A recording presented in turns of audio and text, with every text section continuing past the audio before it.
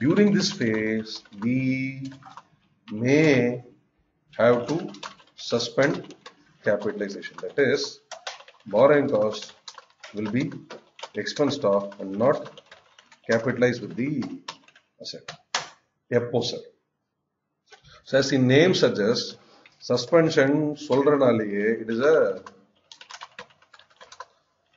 temporary activity. As in the school college when you're suspended for a week, you're rusticated for good. You cannot be suspended forever. Never possible. I think in the cricketing parlance, I see suspended judgment, punishment. What do they call it as? Something. So they'll say that you commit an offense, you are banned for one match, but suspended basis in one. So one more time you commit, you are automatically suspended. Something like that. They have all those kind of ideas. But in general, suspension is only for a limited period of time. Now comes the question.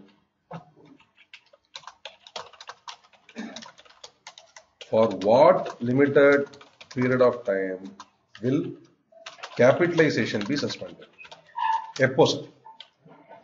So during the development phase, between the time on which you actually start the capitalization activity and time at which you can actually stop the capitalization activity, in the intervening period, for a limited period of time, you can suspend capitalization. When would that be? The major idea is this, guys. What will be expensed off is only one thing. Any wasteful cost will be expensed off. As a rule.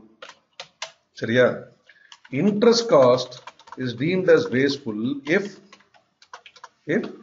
no activity happens during the interest period.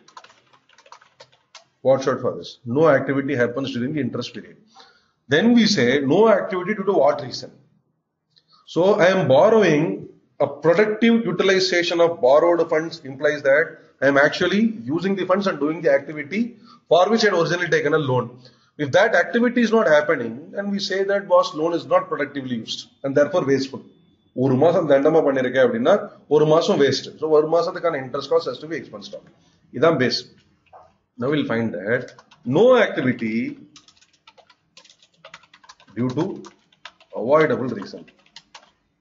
This implies if there is a stoppage of work due to unavoidable reason, then we can continue to clear. In summary, what exactly is the idea, sir? Suspension is for period during which no activity takes place due to avoidable reasons.